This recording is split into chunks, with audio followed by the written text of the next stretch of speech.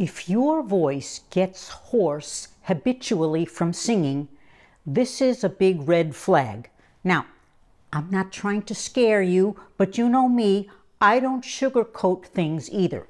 Let's talk about my 4 main reasons why singers get hoarse from singing. I have been sick with a bad cold for the past week, so I won't be singing in today's video. But if you are hoarse, please stop singing. Singing with swollen vocal folds is risky. Even if you're able to push your voice out, please don't do it. Reason number 1, breathy singing. Too much air gushing between the vocal folds, which does not allow them to close properly.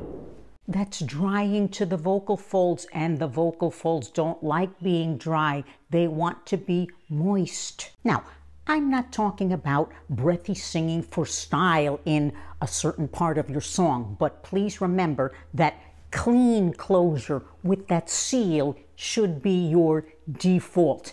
I have a lot of exercises to help with breathy singing in my playlist on breathy singing. I'll enclose all the links in the description box below. Reason number 2, not enough air. That's the opposite of too much air, okay? This is starving the vocal folds of air, so then again, they can't vibrate efficiently. That's going to make you tight, and it's related to reason number 3. I have more information in my playlist on how to avoid vocal damage. Reason number 3, singing on the squeeze.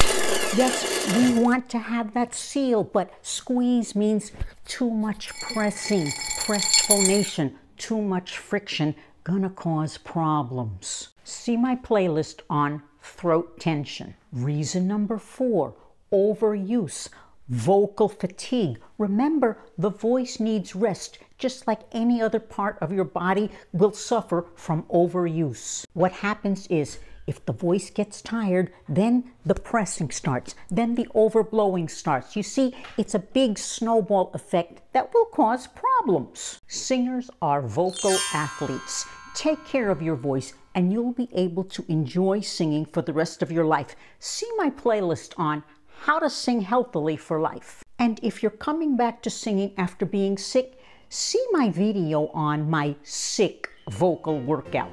Thanks for being here, and I'll see you in the next video.